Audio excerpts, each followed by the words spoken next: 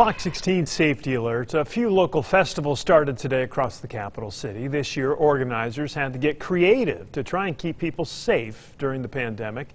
The annual Greek Food Festival moved its event to drive-through only. Anyone can order food in person or online and then pick it up, and it's all for a good cause. All the money helps 8 local charities. They're also hoping for donations for the local food bank. The annual state fair made some adjustments too. This year it's Taste of the Fair, where people can walk up and still buy some of their favorite carnival food from local vendors. The event requires masks and has a certain capacity to allow people to practice social distancing. Sometimes it's easier just to say, let's call 2020 a wash. You know, it's too hard to do things, but everyone with the Annunciation Greek Orthodox Church has a real heart to serve. Vendors are self-employed, so they aren't qualifying for a lot of that, and they've been shut down. This is their business.